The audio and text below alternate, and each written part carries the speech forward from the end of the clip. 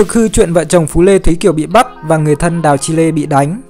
Những lùm xùm tranh cãi của Đào Chi Lê và vợ Phú Lê có vẻ không những không dịu đi mà tiếp tục leo thang với những sự kiện mới căng thẳng hơn. Từ tối qua tới giờ, mạng xã hội liên tục chia sẻ bức hình có vẻ như vợ chồng Phú Lê đang bị bắt tại cơ quan điều tra.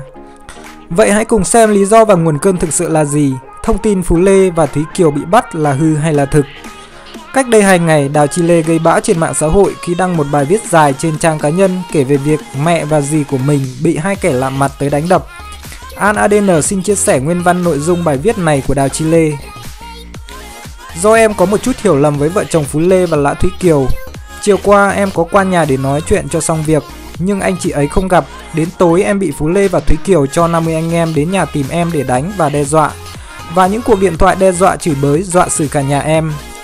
Thì 11 giờ trưa nay ngày 3 tháng 8 năm 2020, mẹ và dì em ở quê bị hai đối tượng bịt khẩu trang vào nhà vác tuyếp sắt giấu sau lưng và hỏi có phải nhà con Đào ở đây không. Dì em nói đúng rồi thì bị một đối tượng vụt trước và đối tượng tiếp theo vào đập tiếp mẹ em bằng tuyếp sắt. Sau khi gây án xong, chúng còn đe dọa con chó Đào đừng đụng chạm đến anh chị tao, không tao xử cả nhà mày.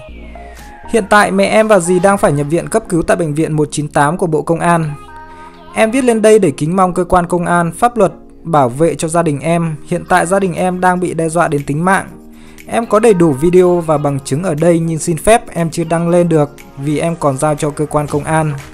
Mong mọi người chia sẻ giúp em. Bài viết này được Đào Chi Lê đăng lên mạng 2 ngày trước thì sau hơn 1 ngày, thông tin vợ chồng Phú Lê bị bắt được mạng xã hội đưa tin rầm rộ.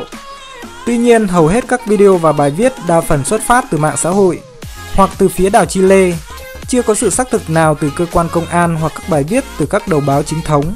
Vậy nên những thông tin này vẫn cần phải kiểm chứng thêm.